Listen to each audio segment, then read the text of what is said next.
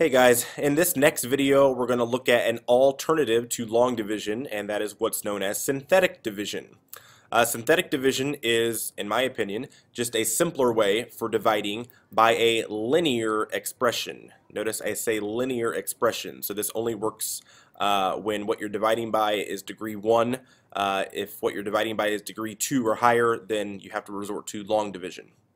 So we're going to divide x cubed minus 14x squared plus 51x minus 54 by the binomial x plus 2 using synthetic division. And so I'm going to show you how this is set up here in this diagram. It's going to take a little bit of practice. It's going to look a little bit weird, but I think you'll get the hang of it after just a couple of examples. Okay, so the first thing I'm going to do is I'm just going to identify my dividend, and I'm going to write that here below in standard form, including all of the exponents. And so my dividend is x cubed minus 14x squared plus 51x minus 54. Okay, so that is my dividend. There's 4 terms there. Then I'm going to look at my divisor, which is x plus 2. Okay, and I'm going to think if x plus 2 is a factor of this polynomial, what would one of the zeros be? Well, you know that you take factors and you set them equal to 0. So if we were factoring this polynomial and x plus 2 was one of our factors, if we set x plus 2 equal to 0, we get negative 2 as one of the x-intercepts or one of the zeros. So we're going to put a negative 2 here. Okay, what we're basically doing is we're reversing the sign of x plus 2, but it's because if you set x plus 2 equal to 0 and solve, you get negative 2. So that's what goes here. Then I'm going to take all of the coefficients of the dividend and I'm going to place them along this top row inside this sort of inverted division house. Okay, so my coefficients are 1 on the x cubed, that goes here, then negative 14 on the x squared, then positive 51, and then finally negative 54. Notice I'm not putting the variables or the exponents, just the coefficients. Okay, so those go there. And now that I have this set up, I'm going to bring down my first coefficient 1, and I'm going to multiply 1 times this negative 2. 1 times negative 2 is negative 2. That's going to go here, and then I'm going to combine these next two in this column, negative 14 minus 2, which is negative 16.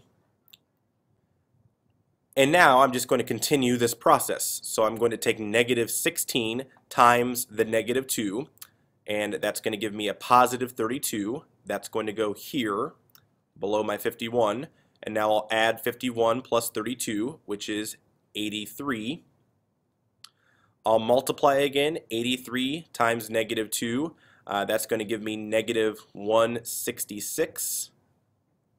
Combine negative 54 and negative 166, and that's going to give me negative 220. Okay, so you might be asking yourself, well, what was the point of doing that?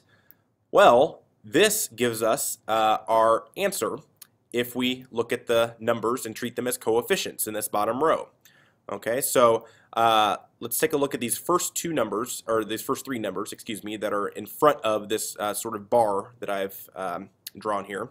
So the fact that there's 3 numbers here represents that there are 3 terms in our answer. The first term is going to be an x squared, or a 1x squared. The next term would be minus 16x, and then the last term is the constant plus 83. So the number of terms, if you take that down by 1, that gives you your degree, degree 2. Okay, and these are just each of the coefficients on those terms in descending order. This last number that's on the other side of the bar, the negative 220, well, that's the remainder. And so you know from long division that we write the remainder over the dividend. So this is minus 220 over x plus 2. So my final answer is x squared minus 16x plus 83 minus 220 over the quantity x plus 2. This is the exact same answer that you would have arrived at doing long division, but as you learn to get more comfortable with this process, I think you'll find it's a lot quicker than long division. Okay, let's look at another example and try this process again. So we've got x cubed plus 2x squared minus 6x minus 9 divided by the quantity x plus 3. So I'm going to set this up by drawing my inverted long division house like this. And again, you start with your divisor, x plus 3, and you think, if x plus 3 is equal to 0, what is x equal to? Well, that would be negative 3. So that's going to go here. And then in your top row, we're going to do the coefficients of your dividend. It's a 1x cubed plus 2x squared minus 6x minus 9. And then this last number, minus 9, down below in the bottom row, I've got this little bar here. That's going to represent my remainder. Okay, so let's go through this process again. We bring down the first coefficient 1. 1 times negative 3 is negative 3. 2 minus 3 is negative 1. Then we repeat. Negative 1 times negative 3 is 3. Negative 6 plus 3 is negative 3. And then negative 3 times negative 3 is positive 9. Negative 9 plus 9 is 0. Okay, so what are we left with? We're left with 3 terms again before the bar. Okay, and so those 3 terms mean we have a degree 2 polynomial. It's a 1x squared as our first term, minus 1x, minus 3, and then because there's a 0 here, that means we have no remainder. So this is our answer, x squared minus x minus 3. Okay, let's try number 3. X cubed minus 57x plus 56 divided by the quantity x minus 7. So I'll draw my inverted division house here.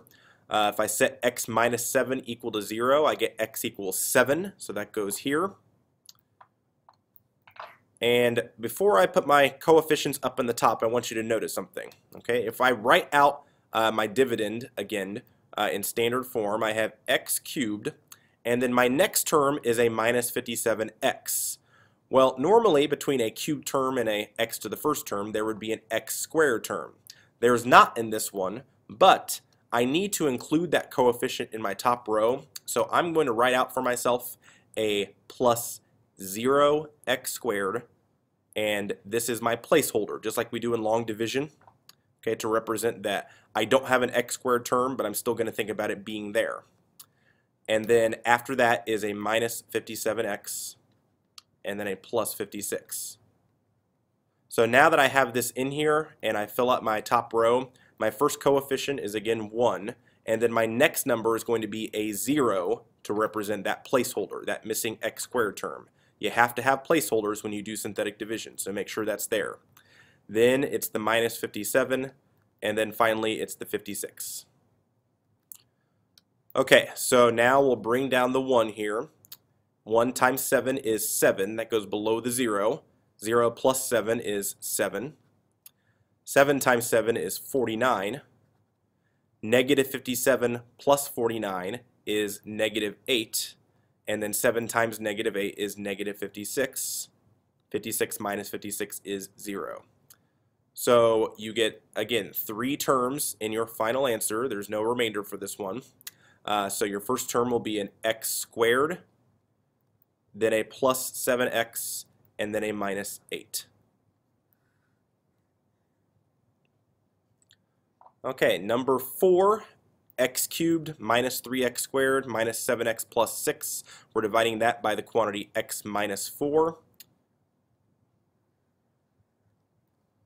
So look at your divisor. If I set x minus 4 equal to 0, 4 would be what x is equal to, so that goes here. Your dividend, there are no placeholders needed in the dividend, so I'll just fill this out like it's written already. 1x cubed minus 3x squared minus 7x plus 6. So that's going to be my top row. Bring down my 1. 1 times 4 is 4. Negative 3 plus 4 is 1. 1 times 4 is 4. Negative 7 plus 4 is negative 3. Negative 3 times 4 is negative 12, and 6 minus 12 is negative 6. So again, 3 terms here in your answer. This would be x squared plus x minus 3, and then there is a remainder for this one. The minus 6 means that you're going to have a minus 6 over your original divisor, which was x minus 4.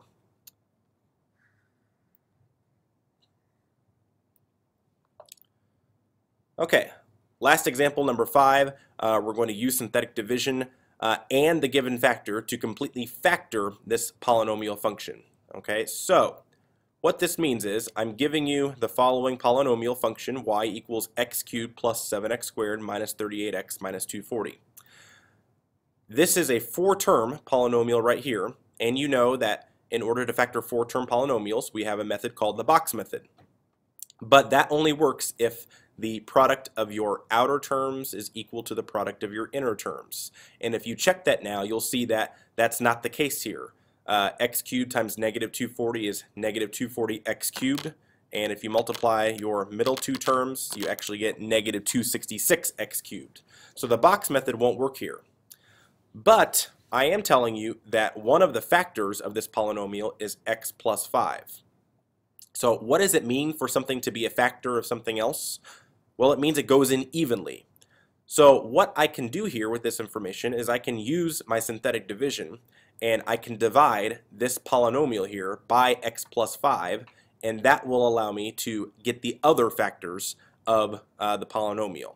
Okay, so knowing one factor will help me get the other ones for this particular problem. So I'm going to set up my long division house like this. Again, I'm dividing by the binomial x plus 5, and so that means I'm going to put a negative 5 out here. On the top row, my coefficients are going to be 1, 7, negative 38, and negative 240. And now I'm going to do this synthetic division one more time. So 1 times negative 5 is negative 5, 7 minus 5 is 2, 2 times negative 5 is negative 10. Combine these to get a negative 48. Negative 48 times negative 5 is positive 240. And so we get a remainder of 0. If I'm telling you something is a factor of another polynomial, then you should get a remainder of 0. Okay, if you don't, something's wrong. But the fact that this is a factor means that the remainder should be equal to 0. So that's good that that happened. So let's think now what that means. So I just divided this polynomial by the quantity x plus 5, and I got this as my answer. I got x squared plus 2x minus 48. So what that means is that this original polynomial factors into x squared plus 2x minus 48 times the quantity x plus 5, that original factor there. Okay, if I multiply these together, I would get this as my answer again. But how that helps me is I know how to factor this, x squared plus 2x minus 48. This factors into x plus 8 times the quantity x minus 6. So knowing that factor of x plus 5 has allowed me to factor the rest of the polynomial, and it factors into x plus 8 times the quantity x minus 6 times the quantity x plus 5. Okay, if you had any questions over this video, make sure those are written down for the next time. We'll practice this in class then. So until then, have a nice day. You're all wonderful people. Take care.